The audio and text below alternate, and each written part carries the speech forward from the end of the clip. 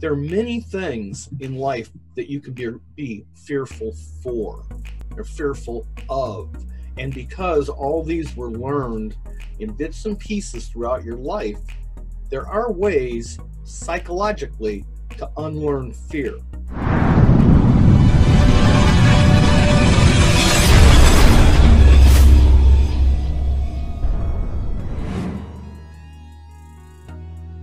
Hey, what scares you? What is scaring you in life? Why are you not happy? It's because you're scared. I've got some notes with me. I want to read off just a little bit because we're going to talk about fear and why you're scared and how to overcome the fear in your life.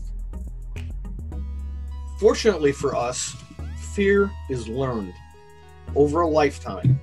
Incidents, things that happen during our lives create fear within us. And the good thing is, if fear is learned, fear can be unlearned. So let's cover just a couple topics here.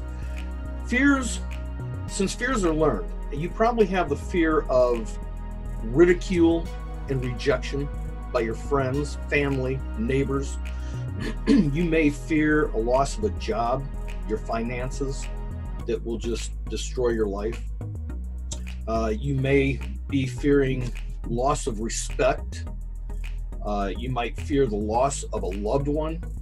There are many things in life that you can be fearful for or fearful of. And because all these were learned in bits and pieces throughout your life, there are ways psychologically to unlearn fear. So I want to tell you a little story about myself. I am not a big man by far. I'm 5'6", 160 pounds. I went into the service, the Navy, way back when. But when I went in, I was very young. I was 17 and a half years old. At the time, I was very introverted. I was afraid of the dark. I was afraid of my own shadow. For me to make the leap from being at home and secure with my mommy and my daddy to leave and go in a big, wide open world with people I didn't know was petrifying to me. Although at that time in my life, I didn't really have the choice per se, so I opted to go into the Navy. When I first entered, being a small person, and not only being small at the time, when I went in, I wasn't even 5'6". I was actually 4'10", barely the height to even get into the service. I weighed approximately 160 pounds at 4'10", so I was kind of short, round little guy. And again, very young, scared, didn't know what to expect.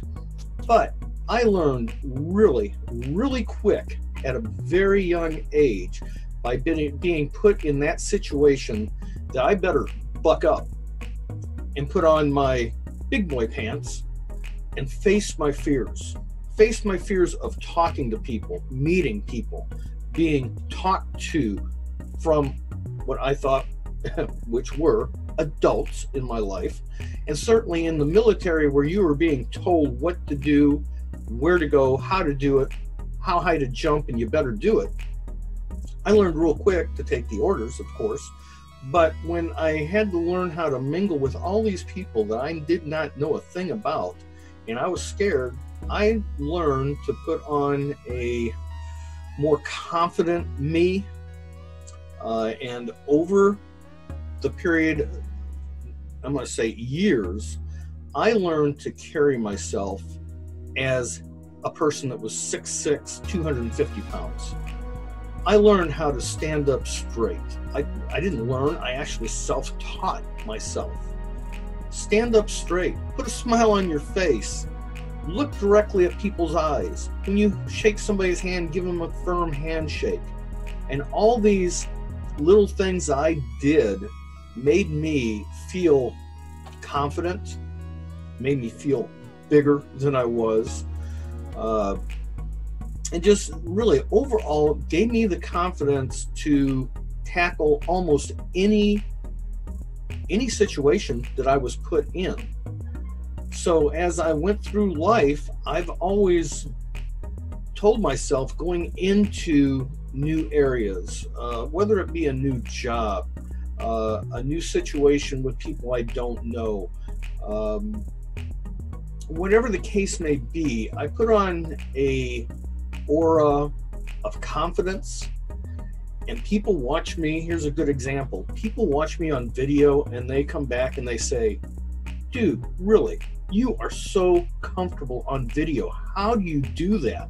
You ought to be this, you ought to be that. And the accolades are great to hear, although what people don't know is deep down inside, way down inside, I've got that clump, that choke in my throat, that nervous feeling.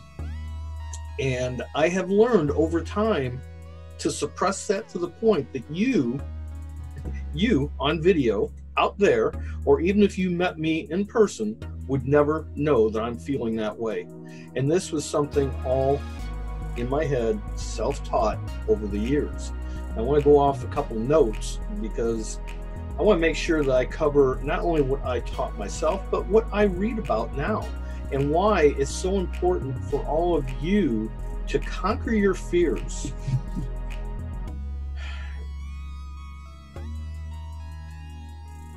Now, I lost my track. I've got bullet points. I lost it already. But anyway, we covered some of the fears. But the way to get over some of these fears basically is visualize that you're not afraid.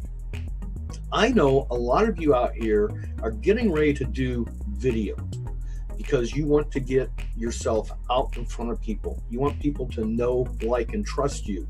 And you are just paralyzed with fear that you can't even touch that little button and say record. And if you have, you know what happens. Record and you're frozen in time, and you don't know what to do about it. This is all in your mind. I'm not going to make this about a video presentation, but I do want to make this about why fear is holding you back from the things that you want out of life. Maybe it's not video. Maybe you want that raise or that next level of opportunity, but you don't know how to ask because you're afraid. You're afraid of the ridicule from your boss, from your peers, other employees. Maybe somebody will say, you're not worth it. You don't know how to do it. No, you can't have it. So you've already got this going through your mind, and you're thinking, oh, I'm not even going to bring it up to anybody because I'm afraid. Don't be afraid. Fear is all in your mind. If you, let's say, are going shopping at the mall at night, you're by yourself. Maybe you're a woman. You're getting out of your car and you're looking around and you're all timid and you're scared and you shuffle off into the mall real quick. Why have that? When I see people look like that, to me, they look like targets. That's just my observation. Not that I am targeting anybody, but there are people out there in the world that do. And when they see people show fear, they can sense it. And if they can sense it, they will take advantage of you. And it doesn't have to be in a parking lot. It doesn't have to be on video. It doesn't have to be at your job. It doesn't have to be with your spouse or home life. It could be anywhere in any situation. If you are showing fear, presenting fear, people will pick up on that. Dogs, for example. Dogs can tell if they like somebody or not. They know if they're going to fear somebody or not, just by the hormones basically being put off by people. And people that are victims of fear have that projected. It comes off. But it's easy to change. Think about it. Think before you enter a situation. Put yourself in that what if. What if I came across as confident? I'm the leader. You will listen to me. What I have to say is important. Put that in your mind before you even start. If you're going to walk across that dark parking lot by yourself at night and you're scared, don't walk there with your shoulders shrugged over, your head down, looking scared. Stand up straight, confident, smile on your face, maybe even a little bit of a cocky attitude. Look people directly in the eye. Talk to them. Walk with confidence. Everything you do in life starts with your own self-esteem and how you feel about yourself. If you feel confident, you exude confidence. If you feel intelligent about a subject, you will come off as intelligent about a subject. And this is where people lose it, especially online, trying to do video, is you think you want to encompass the world and talk about things that you know nothing about. And then you get lost in your own mind. You're already scared. And then you start talking off topic about things that you know nothing about. And then you're stuttering and stammering. And next thing that gets in your mind. And pretty soon it's a big mind, I'm not say that word, big mind twist. And you freeze up. And that's the end of the everything. That's, again, talking about video online. But this goes to the heart of everything in life. If you want, I'm not going to say if you want to be happy, but happiness starts with yourself.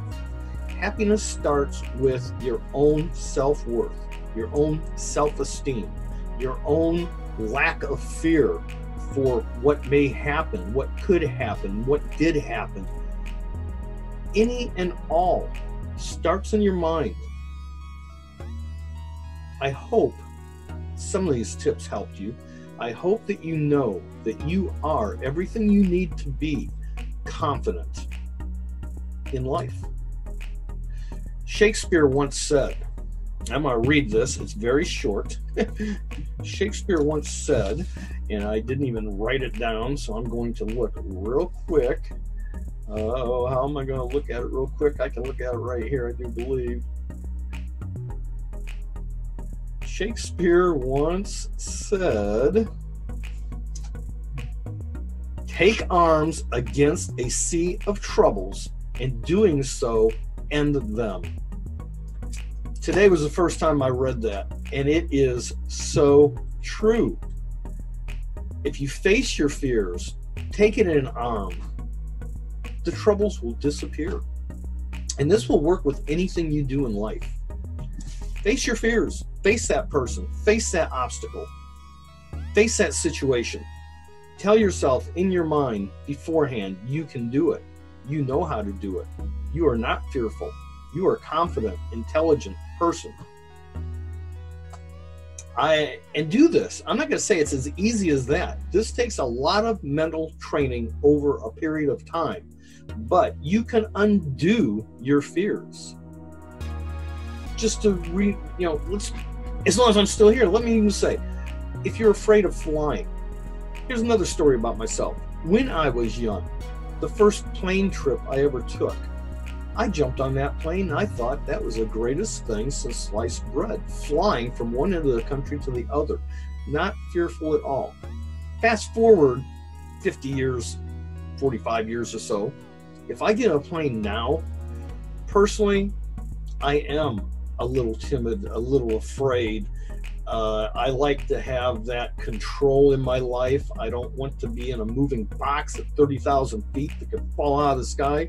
But I do it. And when I do it, I'm thinking the whole time, it's fine. You've done it 100 times before. Nothing different than the last time. And that ended up fine.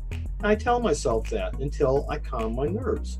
Maybe some deep breathing exercises, maybe a slight meditation, whatever it takes. But really, folks, you can get over your fears. And once you calm your fears down, it takes the stress out of your life. And when the stress is reduced, the happy comes in. And when you're happy, it's a big vicious cycle. The happier you are, the more confident you are. The more confident you are, the more self-esteem you have. More self-esteem you have, the more confidence you have. And things start rolling. And pretty soon you find out that all those fears that you had were all in your mind. That's it today. This is the Gotti. I hope you got some good tips out of this. I hope I didn't scare you to death. And I hope that you can get over some of the fears that you have in life. That's it. Hey, I'll see you all real soon.